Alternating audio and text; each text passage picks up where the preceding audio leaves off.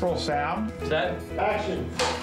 Tate and I grew up together in Jackson, Mississippi, and I was always writing stories in my head. I think Tate was always filming stories in his head. And there was a creative competitiveness between us. One day she said, I'm gonna write a book.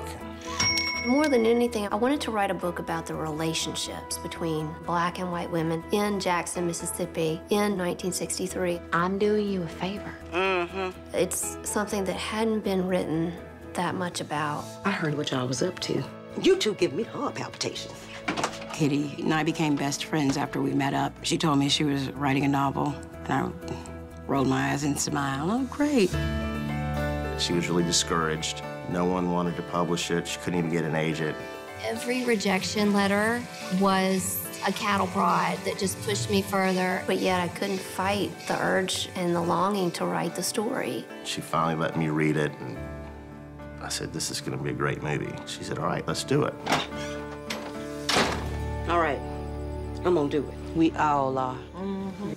I got to come up with your questions, too? Oh.